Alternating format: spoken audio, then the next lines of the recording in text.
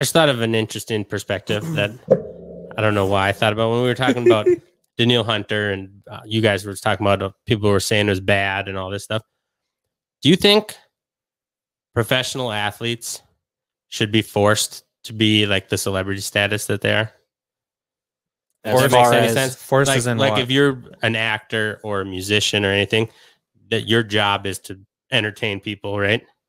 Where this sport, people growing up, their whole thing isn't like, oh, I'm going to go put on a performance. They just want to play the sport. And then you reach the professional level, and your job is now to entertain these people, not just this. So you do have to have like the fan interactions. You do have to have this. And if you don't like your job and you want to work somewhere else, you piss off everyone that's a fan of that team. And it's like, it almost seems unfair because they're like, I just wanted to play football and I don't like where I'm at, but now I have a million people saying I'm a piece of shit because I don't want to play for this team anymore. And I also think fundamental football can be boring. Like watching Patrick Mahomes is a lot more fun to watch than somebody who's far more systematic. Like Peyton Manning, for instance? Yeah. I mean, just their play style. Peyton Manning's a little bit different. He's HOF, but like Kirk Cousins is. Well, Patrick Mahomes is HOF too. Not yet. According to Madden 22. If Patrick Mahomes retired today, he'd be a borderline Hall of Famer. No, he wouldn't. It's way too soon. All right, we won't go down that road yet. We'll wait I'm just saying there's plenty of players that are more systematic. They're good at their position, but they're not flashy as far as namesake. Where the flashy players are where you're getting a lot of your... Like Josh Allen, is he the most fundamental football player? No. Definitely not. Is Patrick Mahomes? Lamar Jackson? No. No, but they're flashy. They're the next guy stepping up in the league. They're fun to watch. Now, you're going to get some guys like... And Aaron Rodgers is a little bit different because he's kind of flashy too. But there's different positions are a little bit easier to say it. Maybe like running backs and stuff. There's guys who can run between the tackles, do their job, get 4 or 5 yards. That might not bust you the 75-yard touchdown. But that 75-yard touchdown by Cook is going to be a hell of a lot more fun than watching 16 rushes for 5 yards. You know what I mean? Getting your first downs. Well, okay, that's why there's scoring. That's why there's an argument generally by Vikings fans for best receiver of all time. A lot of people will say Moss over Rice because Moss was super freak.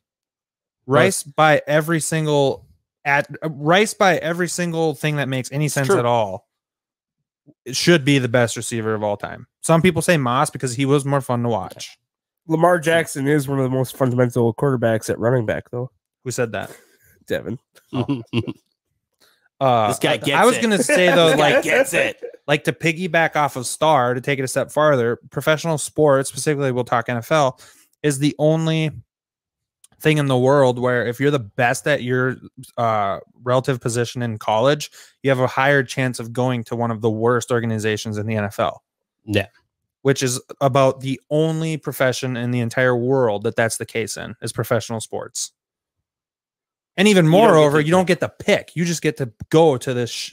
Trevor Lawrence, you're going to Jacksonville. Shithole Jacksonville. Good luck. And you might be stuck there for 4 or 5 years. 5 years if you're one of the top picks. Yeah. And then you get franchise tags. And then you get shit on by fans who say that you've never won anything, when in reality, you went to a really shitty situation. I'm not saying Trevor Lawrence isn't going to win anything in Jacksonville, but it's happened in the past where good players have gone to bad situations and not won. And that you have a shitty job. Not you have a shitty job. Yeah. If you have a shitty job, you can leave. You might piss your boss off, but you're not pissing off all of these people who you didn't even choose to be like, love me, love me. You're not one of these showboating people. You just happen to be really good at football and you're there and you just don't like your situation, but it's immediately looked at negative as far as social medias and Instagram and everything when a player has any disgruntledness with their team. When in reality, they could just be like I didn't sign up for this. Like, I'm good at this sport. I deserve to make more money.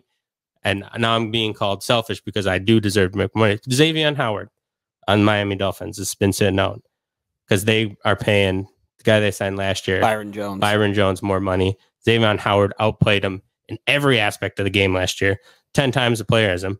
But everyone's like, you signed the contract. It's like, well, yeah, but now he deserves more money. Yeah, well, especially in that situation, you're paying a cornerback more because he was a free agent and I wasn't, and that's what you had to pay to get him when I'm really the better player than him. I'd be sitting out too.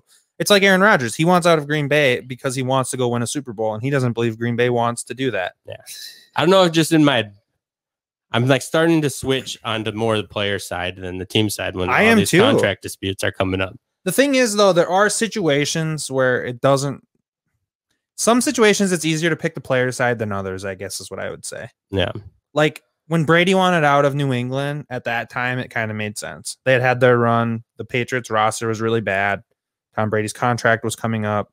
It's a little different because he didn't have to force his way out. He just played out his contract, went somewhere else. But certain players to get disgruntled at a franchise, because like Deshaun Watson, for instance, I'm not surprised that Deshaun Watson demanded a trade. It's a shitty organization, and they traded away all of his teammates that he liked for nothing. And now he sits around in his prime to maybe break even, not really have a chance at a Super Bowl, and or to have a successful season, which would be to make the playoffs and get bounced in the first round. Yeah. Things change as the years goes on. I mean, the contract for Danielle Hunter when he signed it for him. Mm-hmm. I mean, sometimes you look at it like maybe you should have signed a 1 or 2 year deal.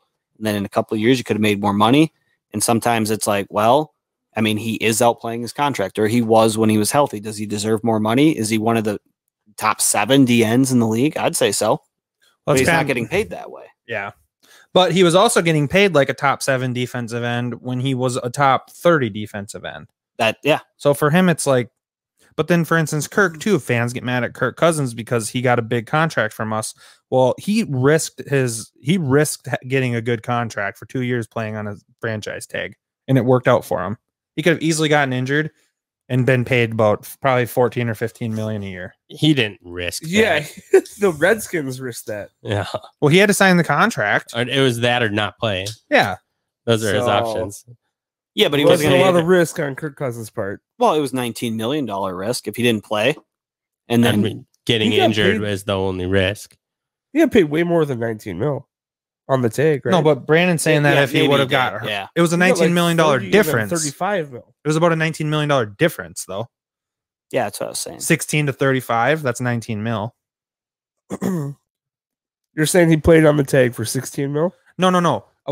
All I'm saying is Brandon said 19, but I thought he was saying that he could play for 35, get hurt, and now he's getting paid 16. But I don't. exactly. I think what I'm bailing was Brandon out saying. here. Yeah, that I makes think total his sense. first tag was relatively in like the 19-20 range. Second tag was upwards of 30.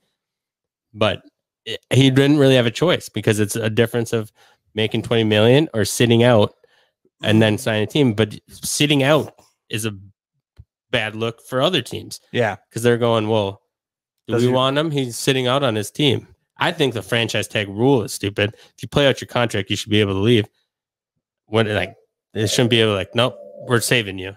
First year was 22 and a half. Second year was 27 and a half. Okay. But get this, though, for a kicker. The fact that he's now been franchise tagged twice in his career follows him wherever he goes. So, No, Kirk Cousins is a quarterback. so if he were Ah. So if he were now to get franchised by the Vikings after we pay him 40, his number would be like $60 million on a franchise tag because it goes up like 150% rather Of than the contract 100 value? Yeah. Of the top 5. Yeah. It's like It- no, But and does it It's an transfer with escalator too, teams? though. It transfers with teams. It does. Yes. so he will never be franchise tagged again. There's not a chance. Right. That's insane. But that's honestly, that's about the difference between the NFL and the NBA, to be honest with you, is the franchise tag.